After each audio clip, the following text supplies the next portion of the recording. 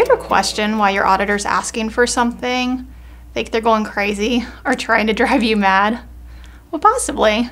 However, likely it's just they're trying to comply with audit procedures and standards laid out by the AICPA. A question I get often is, why are you asking for this? My auditors haven't asked for it in the past. Audit procedures are designed to respond to risk. There's a risk that the client can become too familiar with audit procedures, making it easy to conceal fraud. For this reason, the standards require we incorporate an element of unpredictability into the nature, timing, and extent of the procedures we performed.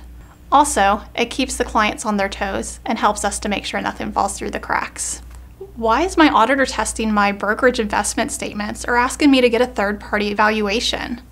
Well, oftentimes those investment statements are not audited. Standards require that we test the valuation of investments. Testing the valuation of investments is easy for those investments traded on a public stock exchange. This can become more difficult for those private placement and alternative investments, and therefore, oftentimes, we request a third-party valuation for these.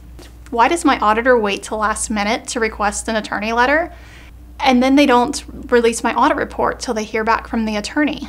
If audit procedures uncover potential or threatened claims, litigation, or contingencies, we're required to obtain an attorney representation letter. This representation letter is going to serve as the evidence as to those disclosures and estimates in the financial statements, and therefore we need that as close to the audit report date as possible. Why is my auditor asking me IT questions and spending so much time in the IT department? Risk. Auditors have to understand the IT systems around financial reporting and controls around those systems. We can't just rely on what's coming out of the computer system. We have to understand the recording of transactions, how those transactions are processed, and how reports are built.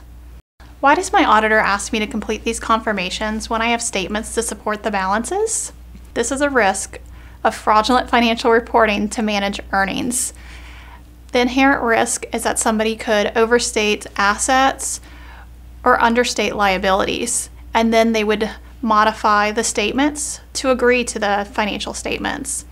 Please bear with your auditors. They're asking for these things for a reason. If you have any questions, please contact CRI.